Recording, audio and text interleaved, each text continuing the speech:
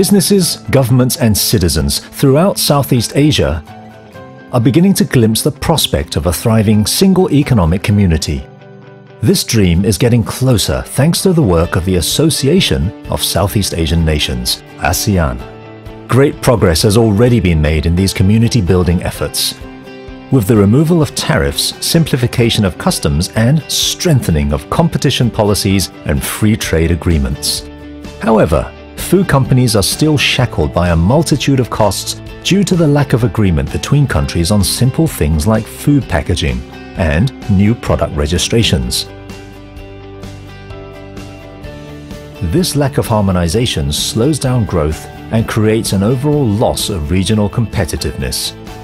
To rise to this challenge, the food industry has formed a single group to speak on behalf of small, medium and large businesses and to work alongside governments in the ASEAN process.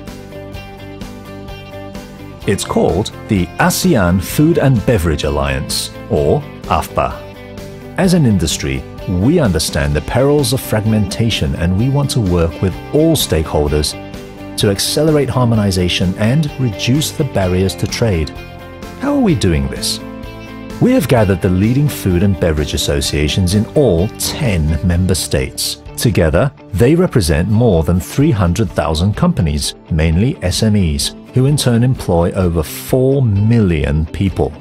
By supporting the existing efforts to facilitate trade, we can help to increase the choice of affordable, accessible and nutritious food to all 650 million citizens. Together, we have the opportunity to create a common set of standards for things like nutrition labeling and a harmonized registration process for new products based on a mutual recognition system. Imagine if we could strengthen and accelerate these existing efforts. Together, we have an opportunity to remove the remaining barriers to trade and help ease the movement of food between countries. Each side can bring its strengths and resources to boost economic prosperity while celebrating the diversity of individual nations.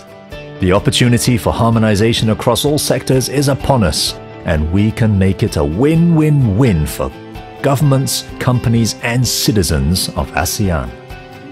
As the leading representative of food and beverage companies all over ASEAN, we urge nations to embrace a shared vision for the mutual recognition of food standards.